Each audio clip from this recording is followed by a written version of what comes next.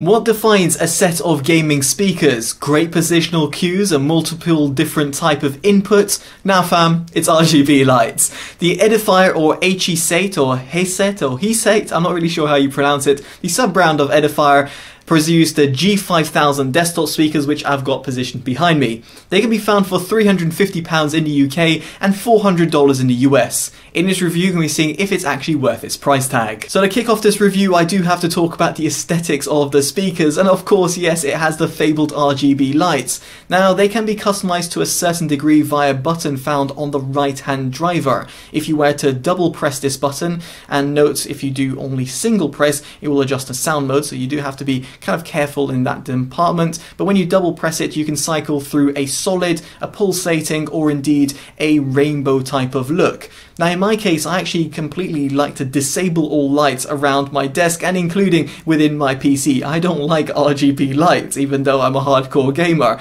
In this respect, you can also disable it by long pressing on said button. Now, it's worth bearing in mind that if you are to use a certain mode, for example, let's say if you like it on a solid red color, well, if you were to set that in terms of when you're using the speakers and then you were to switch it off and then switch it back on, you'll be pleased to know that it does retain the last used mode, and therefore means that you don't have to cycle back to your favorite color mode each time you switch on the speakers. Now, aside from the RGB lights, the speaker's overall form factor is relatively small, and here I feel that it will fit on most desktop setups.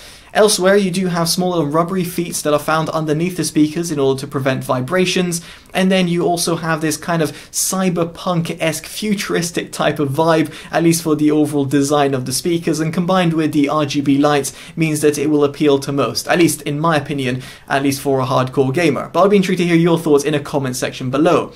But what I will say subjectively is that the speakers don't have a frontal grille, and therefore means that the main driver unit is not protected.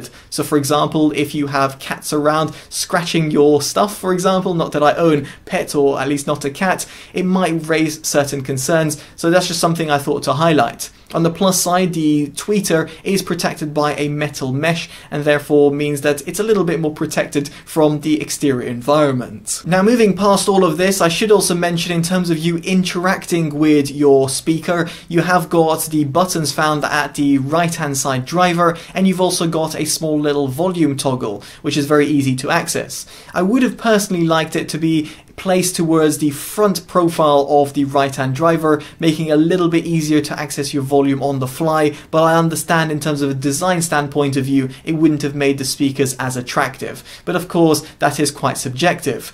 Now, in terms of, again, on more of an objective point of view, we have to talk about the inputs that the speakers has. Now, it's got Bluetooth, where the 5.0 technology is used, aptX HD, aptX, and the SBC codecs are all in utilization, which is fantastic to see, specifically if you're running on an Android device and therefore able to use the more higher fidelity or higher quality audio codecs. Then you've got a coaxial input, a 3.5mm jack input, and then you've got USB and optical. Now, a little note on the two last inputs that I mentioned, and here it's worth bearing in mind that the optical input supports the highest quality 24-bit 192 that the manufacturer claims. If, however, you're running it over a USB input, so for example, if you have a laptop and you don't have access to an optical output via your motherboard, what you'll find here is you're limited to 16-bit 48 kHz. And this is something that is not actually highlighted on the manufacturer's website, but it's something that I thought to point out in my review, because it's something that, well, I quickly figured out when I looked on my Windows sound settings. Now, elsewhere, I should point out that if you're going to be cycling between the different inputs, or you're going via the different sound modes, it does take a little bit of time. In other words, there's a little bit of delay when transitioning between them. Also, there's an odd sort of pronunciation. Inputs is made as inputs and modes is mudes. Hear for yourself and let me know what you think. Coaxial input,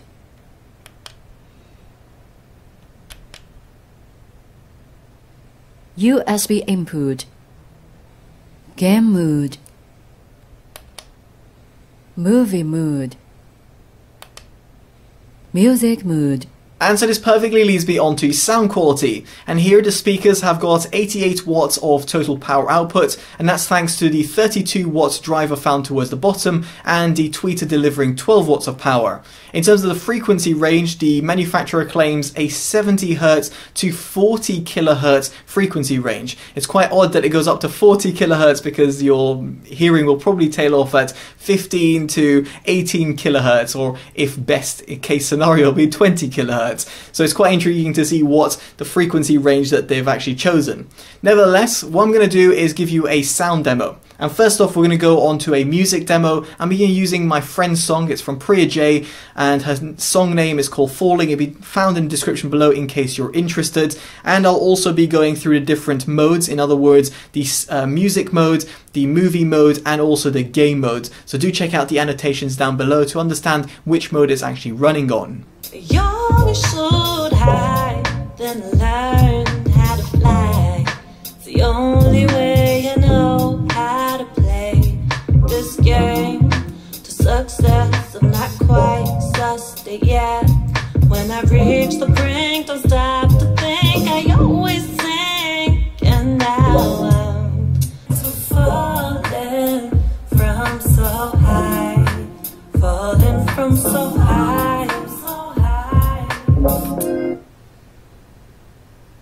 Movie mood. Just let it come right. Don't waste your time telling me what to do, 'cause I won't. Music mood.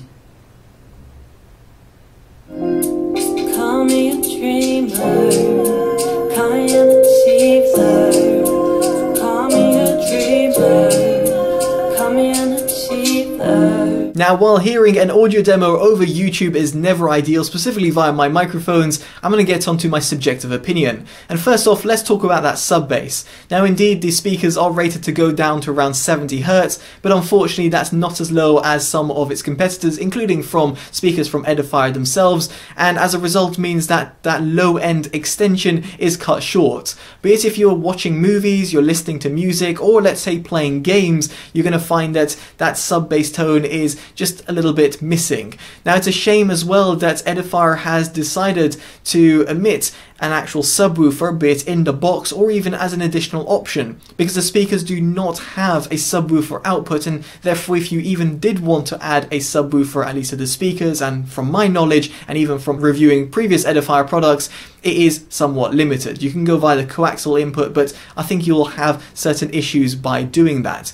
Nevertheless, what I'm trying to say over here is that the lack of a subwoofer, or indeed the option of having an additional subwoofer, does hinder its sub-bass response. Now, on the plus side, the mid-bass is pretty impressive. Not only is it punchy, but at least in my opinion, it feels pretty controlled. I wouldn't say it's as controlled as more expensive bookshelf speakers out there on the market, but it will suffice specifically for its price point. I was left impressed, be it when I was listening to music, or indeed when I was gaming, and when I was hearing some certain explosions, for example, it kept me excited, and it didn't feel that it was completely subdued. Now, as for its mid-range, it's unsurprisingly a little bit pushed back. The reason I say unsurprisingly, because my previous experience of reviewing other Edifier speakers, and furthermore this is aimed at a gaming crowd rather than an audiophile crowd, and as a result a somewhat warm sound signature is quite pleasing to most consumers' ears.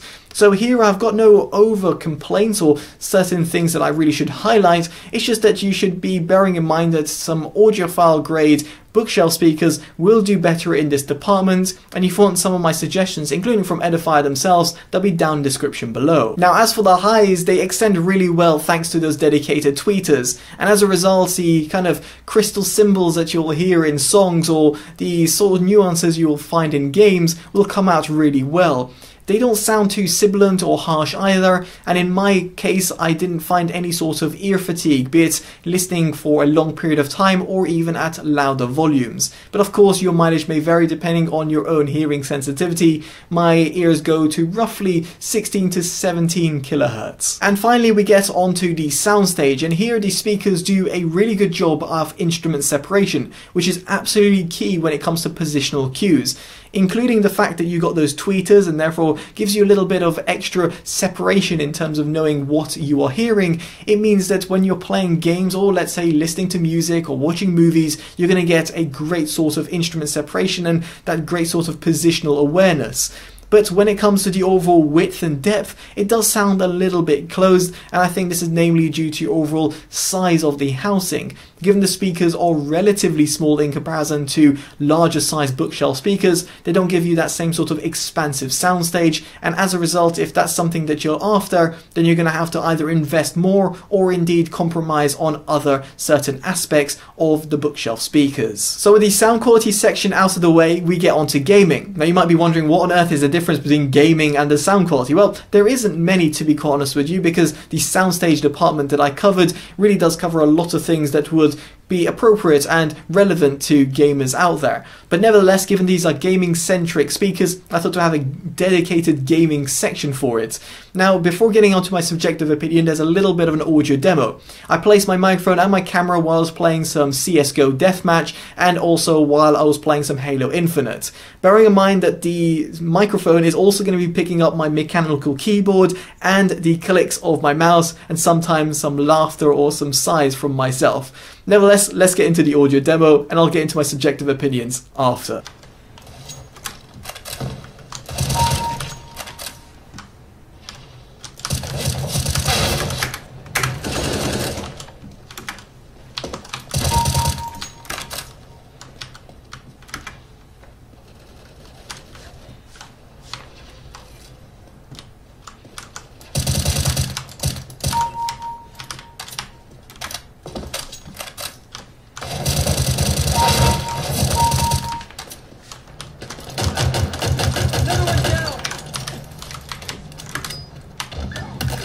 Nice name there, Spartan.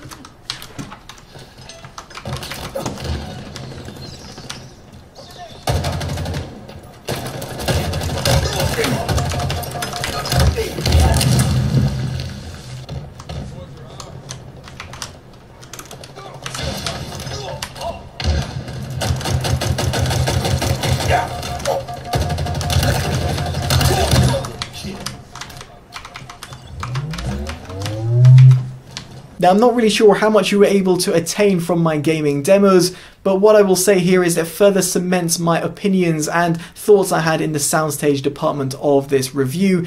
In other words, the positional cues are phenomenal. It allowed me to find my enemies, to know where they were in terms of situational awareness, and move my crosshair to their heads, at least to the best of my abilities, in a game like such as Halo Infinite and CSGO. Now, what I will like to point out in this segment of the review is the fact that the speakers do not have a dedicated headphone output, nor do they have a dedicated microphone input, which are two things that I would look for if I was a gamer buying a set of bookshelf speakers and or wanting gaming centric speakers, because this is kind of fundamental. If you're playing at night, you're not going to want to disturb your neighbors or let's say your family members or whoever you might be living with. And with that in mind, it leads me on to my verdict. And here the Edifier G5000 active bookshelf speakers do well across the frequency range, have got a variety of different inputs including Bluetooth and also USB, and furthermore have got that gaming centric type of design with the RGB lights. Now, the thing is, would I recommend them as a hardcore gamer? Well, yes and no. I do like the overall frequency range that they offer, but if sound quality and soundstage was paramount to me and I didn't care about other features, then I'd look at the S2000